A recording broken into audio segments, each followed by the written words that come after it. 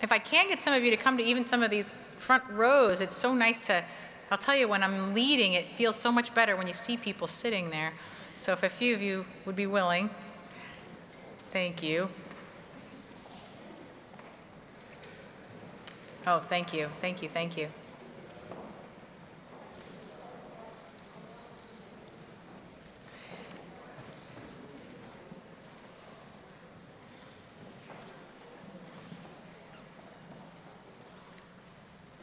So I have the pleasure of introducing Rabbi Rick Jacobs. I got to say a few words already in services this morning if you were in this worship space this morning. But how do I begin? I met Rick Jacobs when I was 19 years old.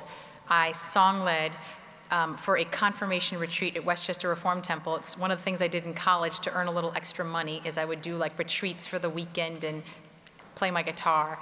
Anyway, I met Rabbi Rick Jacobs when he was only in his second year, I think, as the senior rabbi of Westchester Reformed Temple. And it really changed the course of my entire rabbinic and cantorial career. I wouldn't have even had a cantorial career without Rick. So I was fortunate that over the next 12 years, either beginning as a song leader with them when I was just a college student, to becoming their intern while I was in cantorial school and rabbinical school, to becoming an assistant rabbi / cantor when I was there. I spent 12 years watching Rick go from his second year as the rabbi to fully into his career. I got to watch transformation of an already wonderful, stellar community to really being a national model for the entire Reform movement. I got to study at the feet of a master. And in addition to that, Rick and his wife Susie and their family adopted me because I was 21 and living in Scarsdale, which is a weird thing if you know Scarsdale, single by myself. And so I was just on the meal plan at their house. They took me in. I tucked their boys into bed at night. It was really, it was a gift, and they are not just rabbi and teachers, but family to me, and I'm so blessed. Rick is now, he was he was just an innovator in his congregation as a senior rabbi at Westchester Reformed Temple, and it became, as I said, a model for congregations everywhere. And he was beloved, and for most rabbis, you're in a situation like that, and you just stay in it because it's good, and you're able to do good work.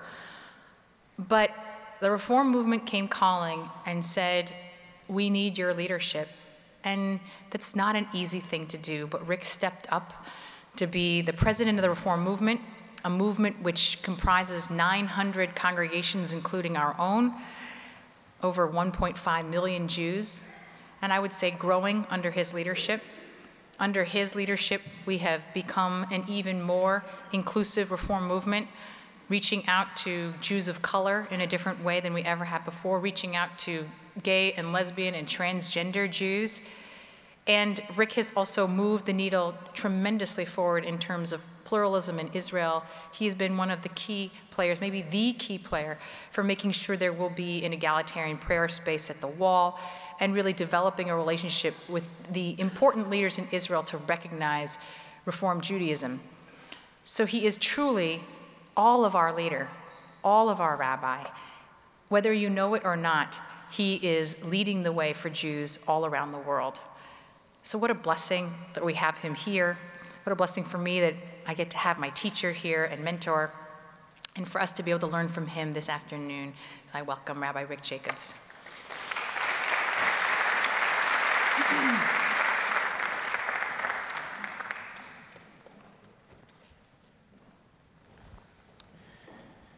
Thank you, Rabbi Bookdahl. You should just know when Angela called me, she said, Rick, I have a favor, and I said, yes. She said, usually when people call to ask you a favor, you wait to hear what the favor is. I said, no, the answer is yes. What do you want? What can I do? How can I be helpful? And she gave this wonderful invitation to be here with all of you today.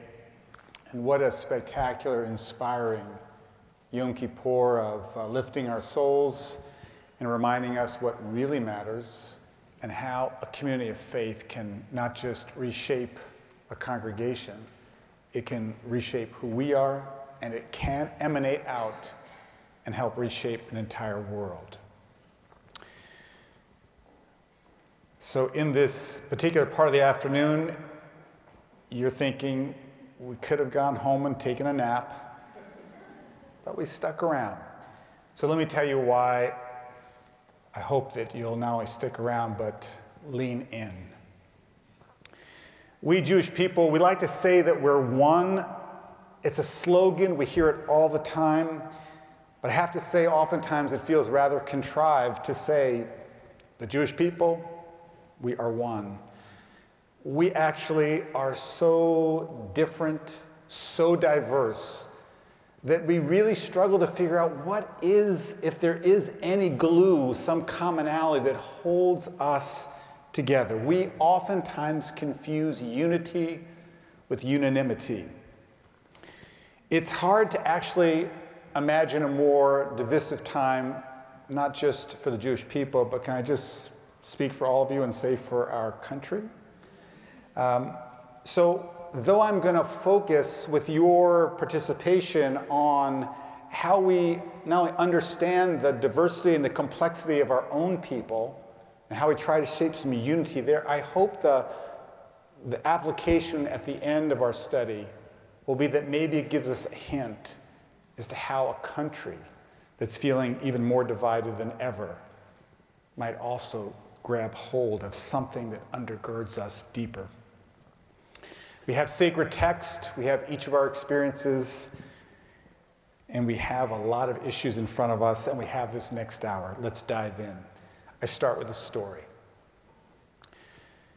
I'm going to move around. I hope that if this, in terms of the camera, doesn't work, if I get too far over, someone will just pull me back with a gesture.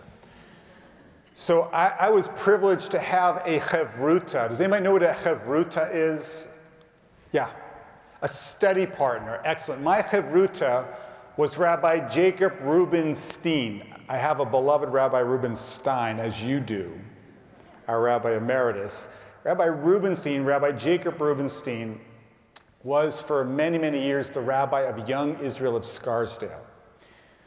An incredibly brilliant and inspiring Orthodox rabbi. He was born in a DP camp after World War II. And the two of us became literally study partners. We studied regularly together. And one Erev Rosh Hashanah, Rabbi Rubenstein called me up. It was in the morning early. It was the day of the beginning of the new year. And he said, Rick, I did it. I said, Mazel tov, that's great. What did you do? Did you finish your sermon for the first day? What did you do? He said, no, bigger, bigger, bigger. I said, well, tell me. I finally did it. I finally convinced the Orthodox rabbis of Westchester to redraw the boundary that we call the Eruv. Put your hand up if you've ever heard of an Eruv. Great. The Eruv in the Jewish tradition is a symbolic boundary that goes around a community, and it allows people to carry within the Eruv. It basically just describes that as the community. And it's a big deal. And if you look out on any Shabbat here in Manhattan, if the Eruv somehow isn't working, you won't see traditional Jews carrying. So I was unbelievably moved. He said, you know, it wasn't easy. And I know that he spent 3 years trying to convince the Orthodox rabbis to do what he did, which was to include Westchester Reformed Temple in the Eruv. And the Orthodox rabbi said, why would you want to do that? Those people over there, you know, they don't really know, they don't really do, they don't really have the same commitments we have. He convinced them by saying, if we draw the Eruv wider, it will encourage us to have deeper, more natural, and more loving relationships among the diverse Jewish people in our community. Gulp. I couldn't wait to get to services on Erev Rosh Hashanah. I couldn't wait to tell people. And I remember I went up to one of the founding members of this wonderful congregation, then more classical reform, and I said, do you know that we're now in the Eruv? And this person looked at me and said, what's that? And after I described it, she told me, who cares? That's such an antiquated bunch of nonsense from antiquity. I said, you don't understand. Rabbi Rubenstein drew a circle around his Jewish community, and he included you and me in it. I said, what have either of us done that redraws the map of our Jewish community and creates a different sense of responsibility and connectedness to those who are not just like us? So today in our text that we're going to look at, I'm going to ask if we could think about widening the eruv of our Jewish world and see if we can't include some folks who otherwise they're not going to be inside that eruv. They're going to be like those who were thinking about a smaller circle and let everyone else be on the outside. I think it's an urgent task for us as a Jewish community. So take the study text. I hope you have one. If you don't, maybe someone next to you does. And I've assembled a few texts that I think will help us and will provoke us and challenge us and maybe even inspire us. The first text I want you to look at on the bottom of the first page, because we heard it so beautifully chanted this morning. It is the passage that we in the Reform movement read on Yom Kippur morning. It's called Nitzavim, from the end of Deuteronomy. So on the bottom of the page, you see that it says, Atem nitzavim hayom kulchem lifnei Adonai Elohechem rashechem. It says, you stand this day kulchem, all of you. The text is trying to make sure that we don't leave anyone outside the circle. So it says kulchem, every single one. And then it assumes that we're going to leave people out. This is biblically, but it'll help us today. It assumes we're going to leave people out, so then it spells out who's included. So it says, all of you, who? The machers, the tribal heads. The elders, it's another way to say leader. The officials, the institutional leaders. But then it continues. All the men of Israel. We probably think in many ways it would end there, but it doesn't. Look. Your children, women, the stranger, the one who's just an outsider, he or she is also counted within this moment. And then it says, the wood chopper and the water drawer. Now, why do you have to say the wood chopper and the water drawer? What is that calling attention to? If you're trying to say everyone, why don't you just say everyone? Do you have to actually spell it out? Why do we actually have to mention in specificity people like the wood chopper and the water drawer? Any thoughts? Call it out. Yeah. The lowest class and the poorest, who easily in any moment in Jewish history could be left outside the circle. So the Torah doesn't even give us the moment to draw it more narrowly, especially those who are on the bottom of the heap. They are a part of you. So let's have a little exercise just to get us warmed up if we could. I don't think the Torah could have known who the people we would leave out of our circle, our eruv, our drawing of the boundaries of our relationship, of our responsibility. But I want us to see if we can't make kulchem, all of you, feel more real at this moment. So give me specifics that will really stretch us. In terms, I mean, you could say East Siders and West Siders, you know, not such a big stretch, although we want to be nice back and forth across the park, right? Give me some ideas of how could we really open this thing up and make all of us real. The homeless. You heard that beautiful Devar Haftarah before we read from Isaiah 58. The people we walk by. Yes?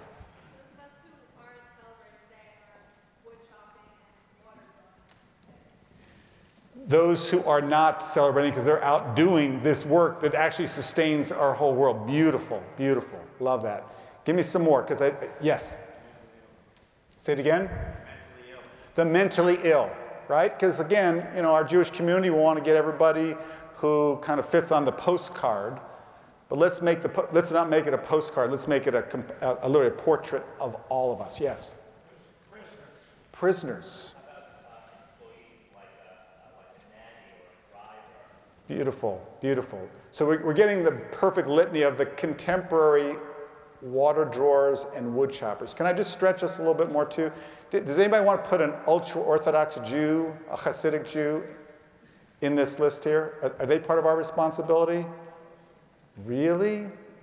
We have to?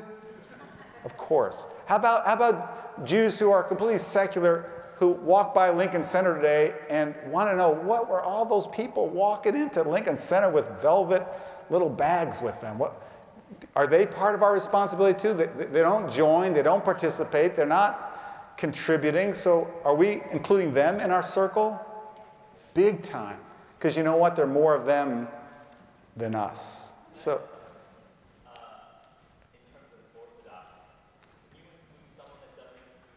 Yeah, that's perfect, perfect. I heard a sermon by Rabbi Angela Bookdahl today. Can I forgive someone who didn't ask for forgiveness, didn't earn forgiveness? Can I actually include somebody in my circle who doesn't include me in theirs? Exactly where we're going. So hold that thought, because we're going to get there. So I think you get a sense of some of the ways we stretch, but I think I want two more big stretches. Yeah. Beautiful. The LGBTQ community, who for too long has felt as if the Jewish community drew the boundaries and they were outside. There's even a beautiful synagogue here in Manhattan, Beit Simchat Torah, the gay and lesbian synagogue, which is fabulous. But you know what? You should be able to choose any synagogue you want. There shouldn't be only one place where you're welcome. Who else? Stretch us all the way. Say? Those whose presence make us uncomfortable. That's a big circle. Right? So again, let's see if we can, we're going to go through this, we're going to stretch it as we go, but I want to just start, move you up to the top of the page. Rabbi Abraham Isaac Kook was the first chief Ashkenazic rabbi of Mandate, Palestine. And he was a chief rabbi, looked like a chief rabbi, he was 6'7". Can you imagine somebody in the early part of the 20th century? No, he was 6'7", he was a giant. He had a big strimal beard, and he walked around and he included especially the secular chalutzim, the pioneers who came to settle the land of Israel, and he never judged them. He never scolded them. He just included them. This was a chief rabbi who looked at the diversity and loved the diversity and could serve as a galvanizing figure. It has not been always that way since. So I'm going to just walk you in a few key dramatic leaps here. We're in Lincoln Center, so we can do a little ballet. We can kind of take a jeté here. So right below, I just want to give you the opening frame of Isaac, Rav, we call him Rav Kook. This is his commentary on the prayer book, his comment particularly about the prayer of peace. He says, there are those who mistakenly think that world peace can only come when there is a unity of opinions and character traits. Therefore, when scholars and students of Torah disagree and develop multiple approaches and methods, they think that they are causing strife and opposing shalom. So he doesn't just act in a kind of friendly way. He puts it into his commentary, into his sacred text, that actually that complexity, those dissonances, they actually can lead to strength if we know what to do with that. So I want to just, if I can, I want to take us a little bit into a contemporary challenge, and I think your question about those who don't include us, can we in fact include them? So how many people here have ever been to the Western Wall in Jerusalem? Okay, I'm thinking that overwhelming majority. How many people remember where it separates men and women, and there's beautiful traditional prayer going on, but it's not always a place that we could go and do what we did today with such a fervor and such devotion. If we were to do even a modicum of what we did today there, it wouldn't be pretty. Because the Western Wall is currently under the rule of a rabbi, an ultra-Orthodox rabbi, who governs that place. another story. Just a few days ago, I was in Jerusalem for the funeral of Shimon Peres, extraordinary leader. If you want to understand an Eruv that was broad, his life and even his funeral drew an unbelievable circle, not just around the Jewish community, but around the world community, the people who were there. So you might not know that Shimon Peres' daughter, Tziki, is one of the leaders of our reform movement in Israel. And when her husband, Rafi, who's also a remarkable leader of our movement as well, and leads the largest hospital in Israel, Tel HaShomer in Tel Aviv, when they heard that I was coming for the funeral, Rafi called me and said, I don't want the state of Israel to disrespect my movement. So he said, I'm going to call the Minister of Culture and Sport who was in charge of the logistics. And Rick, I'm going to ask if you would be seated with the family. I was very touched to be included. I get there the morning of the funeral, and I'm seated with the chief rabbis. And they're probably thinking to themselves, who's he? Who's that guy? But even more so, 2 seats over is the rabbi of the Western Wall, the guy who has jurisdiction over what goes on and what doesn't go on there. So it's a couple of days before Rosh Hashanah. We're here to remember Shimon Peres, who had everybody in his circle. So I just said, you know what? I put my hand out. I said, Rav Rabinovich, Shana Tova. And he took my hand and looked in my eyes, said, Shana Tova.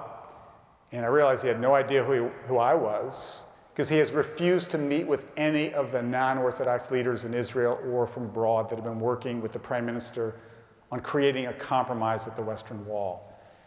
So a nice gentleman who happens now to be the Attorney General, Avichai Mendelblit, who was leading the effort from the Prime Minister's office, introduced me to Rav HaKotel, the Rabbi of the Wall, and he looked for a moment panicked. He was still holding my hand during the introduction, and I could see him trying to figure out, how do I get my hand out of this guy's hand? And even more so, looking up, is there going to be a lightning strike at this moment? And if it is it going to kill him or me or both? And I just wanted to leave it in a good place. We are embroiled in a very, very intense struggle, which isn't personal. It's about the state of Israel drawing a giant new boundary for our people, about who matters. So I have in this little packet on the second page a little excerpt from the most recent petition our movement has submitted to the Supreme Court of Israel. And it is a petition that is actually a combination of 3 or 4 different separate petitions, because earlier in September, when one of those petitions was before the Supreme Court, the chief of the Supreme Court in Israel said to the Israeli government, enough is enough. What was she referring to? She was referring to, on January 31st, the government of Israel, in a 15-5 decision, ruled that there would be a new space at the Western Wall for egalitarian pluralistic prayer, just as we do here at Central and throughout our movement. And even more so, it created all of us, non-Orthodox leaders, as those who would set the policy for this site, and that we would have a government of Israel budget to administer the site. It would be the first time ever in the history of the state of Israel that that would be the case. Well, the vote was 15-5, and we were running ahead, ready to implement this. 2 weeks later, the Supreme Court made another ruling about mikvahs, ritual baths, that said that we, all of us, have access to all of the mikvahs. There was another series of decisions. The ultra-Orthodox political parties panicked, and they said, this will end our religious oversight, I would call it monopoly, in the state of Israel. So they pushed back hard. Fast forward to the beginning of September, when they before the Supreme Court, and the Supreme Court said, enough is enough. It is time to implement this government decision? Well, we've been fighting for 27 years. We've been intensely working for the last 4 years with the Prime Minister, who has been an amazing partner, as well as members of the Israeli government who have also been willing to work with us. But the ultra-Orthodox are now putting a lot of pressure on, which is why, if you were at services early this morning, I asked you if you would, after the holiday, raise your voice. The Prime Minister, the President, President Reuven Rivlin, the Speaker of the Knesset, Yuli Edelstein, and Naftali Bennett, who's the Minister of Diaspora Affairs and Education, they don't think that the non-Orthodox community around the world really has as strong a connection as we do to Israel, and as strong a commitment to making Israel inclusive and home for all of us, whether we're ultra-Orthodox or secular, whether we're Russian or we're Israeli, whether we are rich or whether we are poor, whether we are believers or whether we are atheists. That place belongs to all of us, and it's meant to be a symbolic change that could symbolize all the change throughout. So all you have to do, please remember, I know it's a day you should be remembering who you want to seek forgiveness from and who you want to offer forgiveness to, but if you can tuck 3 letters in that memory bank, URJ, the Union for Reform Judaism, at the top of the home page, it says Demand Equality. Click there, send an email to Prime Minister, to the President, Speaker of the Knesset, and the Minister of Diaspora Affairs. Tell them how much you love and care about the state of Israel and the kind of society that we create. It's an incredible opportunity, and this actually will make a difference, because the Prime Minister says, I hear from the ultra-Orthodox every minute of the day how much they don't want us to have full equality. Let's express. We're, by the way, doing this with JFNA, the federations. New York is one of the most important of the federations we have in Jewish life. We're doing it with the conservative movement, the American Jewish Committee, the ADL, are all aligned to take a strong and clear and public stand. So if you'll look at the second page, I want you to just see what a Supreme Court petition in Israel looks like. It's a legal document, to be sure, but look at this. Sitting at the top of the conclusion is a quote from the Babylonian Talmud. Can you imagine the U.S. Supreme Court? You have a little, you come up before Ruth Bader Ginsburg and you start with a little Talmud quote first just to get you everybody started. But this Talmudic quote isn't just an ordinary quote. It has within it the very substance of how we could redraw the map of our Jewish lives. So let me just, if I could, share it with you. And this was in the October 6th petition that we resubmitted. It says, for 3 years, the house of Hillel and the house of Shammai argued.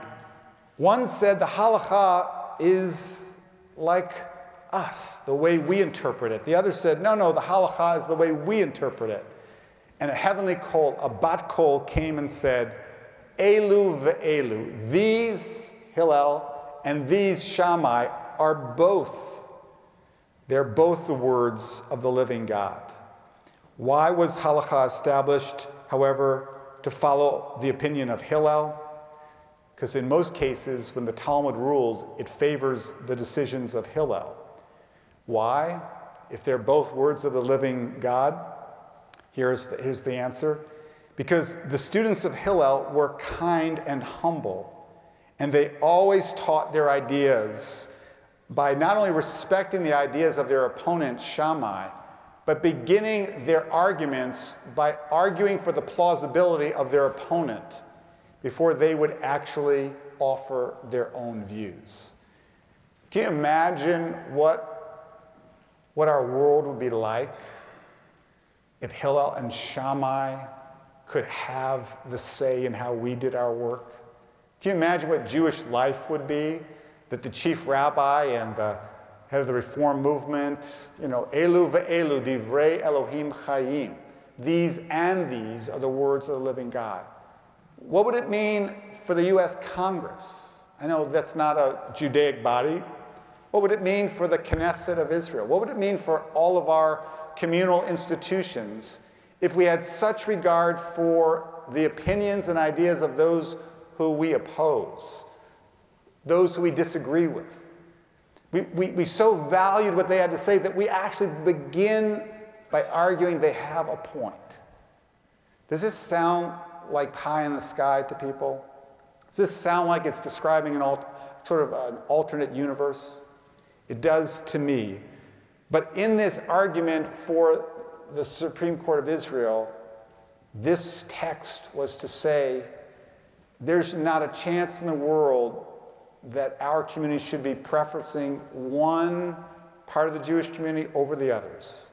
Can I just tell you about our 4 years of compromise with the government of Israel over this site? At first, we wanted to actually, remember at the site, there's men, women. We wanted there to be men, women, and together, 3 sections. But what we were taught immediately by the ultra-Orthodox is that would be untenable to them. So we said, you know what? We're willing to have men, women, which would allow the ultra-Orthodox to do their holy work. And they should be able to do their holy work with our respect. And we're going to have a site just a little bit further down in the southern part of the Kotel. The Kotel goes for a very long way. And that way we will be compromising, and therefore everyone will have his or her place. Seemed like a brilliant and a very Jewish solution. It's the solution of Hillel and Shammai. It's not yet a solution that the ultra-Orthodox can stomach.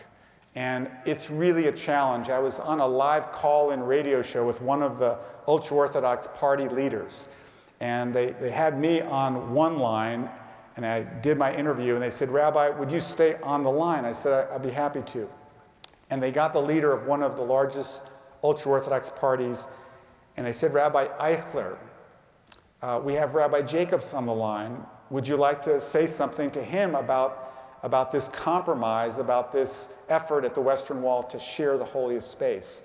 And all of a sudden, I got a whisper in my ear. They said, Rabbi Jacobs, he's on the line. If you want to say something to him, I would say it now.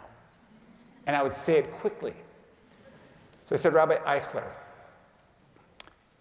I'd love to have the opportunity to sit with you and to share together what we could do to strengthen the Jewish people. What could we do to strengthen the bonds of Jews all over the world to the state of Israel? Would you be willing to sit and have that conversation? Well, at that moment, you know, it's hard to hear with cell phones, but the equivalent of a click. Rabbi Eichler had hung up because he was not interested in that conversation. It's your question from before. Are we really going to make, within our circle, within our Eruv, room for people who denigrate us, who not only disagree with us, but they absolutely oppose everything that we are? Well, the answer is, I think that's part of what being a Jewish community is. I don't want to be in a Jewish community just with people who are just like me. How boring would that be? But I actually don't even always agree with myself. So I'm pretty interesting just being myself. How about you? Do you ever find yourself in an internal conflict about what you really think or what you really believe? So the idea of how do we actually shape a community where we have people who really disagree. When I asked you before about stretching the boundaries, no one used the names of political parties. I think that would be a good thing to figure out how do we really become a Jewish community that we have progressives and more conservative voices, that we have all the different polarities, all the different approaches to ritual, all the different approaches to what it means to live a life of holiness, a life of purpose. So for us, this, I think, is not just an issue at the Western Wall. It's an issue here in New York. It's an issue in Las Cruces, New Mexico. And let me just make this very real. We're the movement that includes interfaith families in a very profound way. We believe deeply that we are strengthened by those who come from interfaith families. Can I just make this abundantly clear by giving you an example that would be the equivalent of a slam dunk? Rabbi Angela Warnick Bookdahl. Rabbi Angela Warnick-Buchdahl, I can tell you that I had the privilege over the years that Angela and I worked together, every single bar mitzvah, every single baby name, every single funeral, people would come up to me, never up to Rabbi Angela, and they would always ask me the same question. Where's she from? And I would always give the same answer, Tacoma, Washington. And they say, no, that's not what I mean. Where's she from? And I said, Tacoma, no.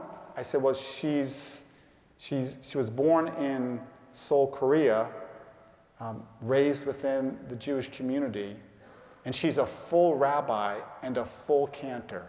And they always ask the following, yes, but is she Jewish?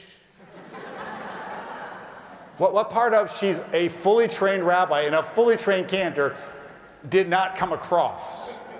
Can you imagine Jewish life without Rabbi Angela Warnick-Buchdahl? I can't. I simply can't imagine it. And I can't imagine Central Synagogue without the interfaith families. I can't imagine the Reform movement. Why are we the largest movement in Jewish life? Which we are. Larger than the Orthodox, Conservative, and Reconstructionist movements combined. Why are we larger? Because the eruv that we draw includes those who are not only excluded by others, but denigrated by others. So we're fighting for the very soul of our Jewish community in doing this. And it's not that everyone agrees with every part of our inclusion, which, by the way, at our recent biennial last November, we passed the most advanced resolution by a religious group on transgender inclusion. The New York Times called up and they said, transgender inclusion? Is it really that important? And we said, yeah. So do you know the suicide rate among transgender teens? Do you know? Well, it's pretty much the highest there is. We have transgender campers in our 16 overnight camps. We have inclusion in terms of not just LGBTQ and interfaith families, but also people who never, they're Jewish by birth, but they never discovered it. We have the ability to bring them all close by conveying a Judaism that is open, alive, and growing stronger in our diversity. So I want to just take you a couple more places, if I could, before we conclude. Look at the last page. This is a text from the Mishnah. It's the earliest code of Jewish law after the Bible, roughly codified in the year 200 of the Common Era. It's the first stratum of the Babylonian Talmud. And in this Mishnah, which is a little bit confusing, so I'm not going to go into all of its details because that will require not just a Yom Kippur study, it will require a series of studies. But I want to give you the key teaching that comes from this teaching. So there is in Judaism something called the Levirate marriage. Has anybody ever heard of the Levirate marriage? Thankfully, it's not something we do today. The Levirate marriage was to say that if your brother died before he was able to raise a family, you have an obligation to marry your sister-in-law, your brother's wife. Not the simplest human dynamic probably to negotiate, but it was a way of keeping a family's name alive, keeping a hereditary portion of the land in the family. And you could actually get out of the Levirate marriage with a ritual called chalitza, which was a public act of saying, I don't want to marry this widow who happens to be my sister-in-law. And it was a humiliating and a very, very public moment of separation. So here, let me just walk you through this because the point is so profound and so counterintuitive and so much where we as a community need to be. So Beit Shammai permit the rivals to the brothers, meaning the many different spouses of the brothers, but Hillel prohibits. If they perform the ritual of chalitza, the sort of public rejection of the Levirate marriage, Beit Shammai disqualify them from marrying priests, but Hillel allows it. I know you're thinking, what does this have to do with anything, Rabbi Jacobs? Stay with me another moment. If they had submitted to Yibum, Beit Shammai allows, but Beit Hillel disqualifies. Now listen to this. Even though these prohibit and these permit, these declare ineligible and these declare eligible, Beit Shammai did not refrain from marrying women of Beit Hillel, nor Beit Hillel from Beit Shammai. So too in all matters of cleanness and uncleanness, which these declared clean and these declared unclean, they did not refrain from relying on one another when preparing clean food.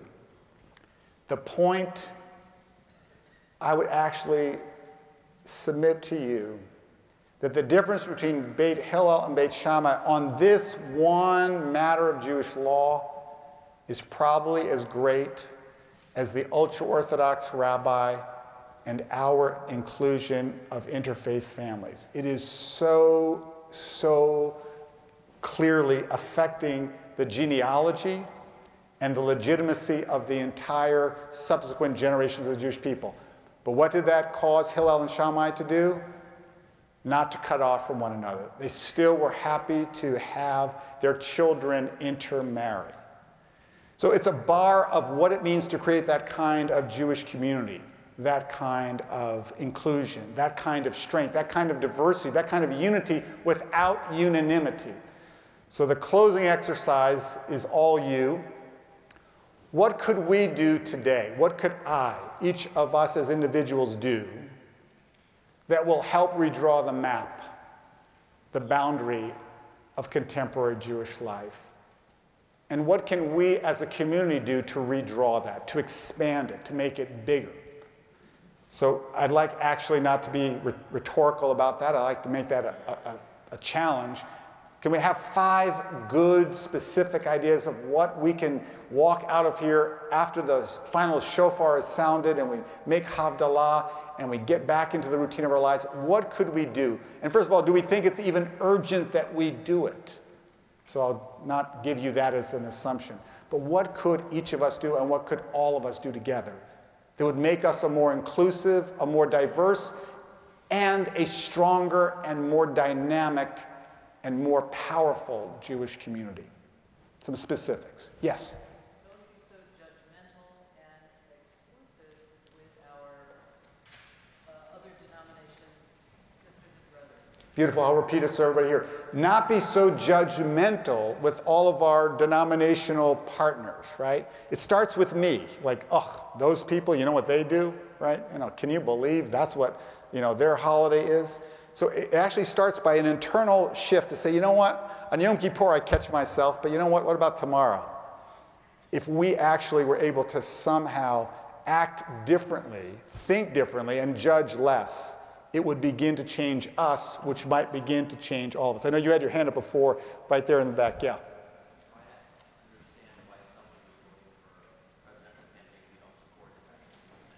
Beautiful. So it gave a very non-controversial example from the presidential election. But the point is, and I think it was a little bit at the end of the second debate, was probably a little bit of that feeling, which is to try and actually do a little Beit Hillel, Beit Shammai. I wonder what, the thinking and the reasoning is that leads someone to have a point of view with the presidential election different than me, or maybe a Jewish stance different from me. Maybe I start from the place of trying to understand it before I clobber. Yeah.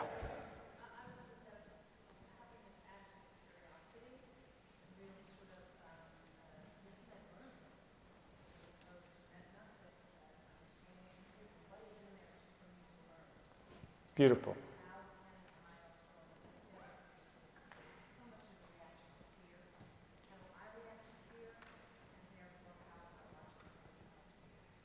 Beautiful. So the idea is if I start from a place of curiosity, or what could I learn, as opposed from the place of fear, like I'm really, opposed. And by the way, to me, that was in that moment of shaking the Rabbi of the Wall's hand. I mean, we've been carrying on quite a public fight over these last 4 years. He's a person. He doesn't see Jewish life the way I do, but he's a person and a very significant person. What if I start from those places? What does that do? Yeah. Beautiful. We can invite into our central synagogue community people who have been disenfranchised. And by the way, you do that so beautifully. If you come on a Friday night, it's just striking how many people come who basically never found their way into a Jewish community. Maybe they're not Jewish, maybe they're Jewish, but they just never found a place that really felt like there was a welcome and a there that was so nourishing, was worth coming in. We can do that, and you are doing that.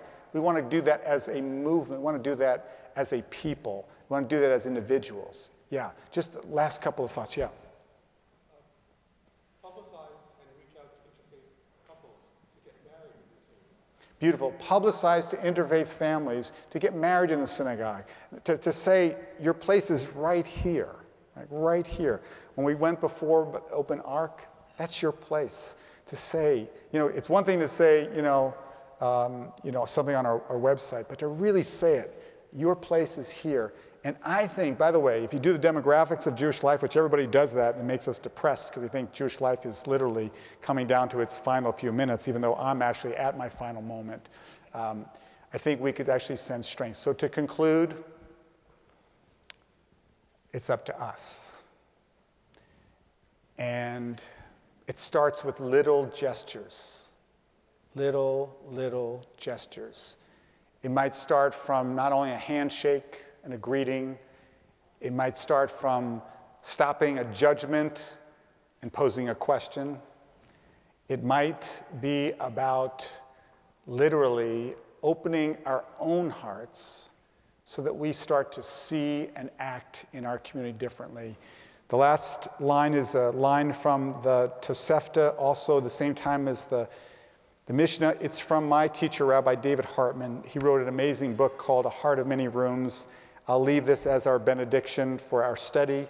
I hope we'll not only leave having a sense of we have something to do, like go to urj.org and send the government of Israel a little bit of a nudge from us. Please do that.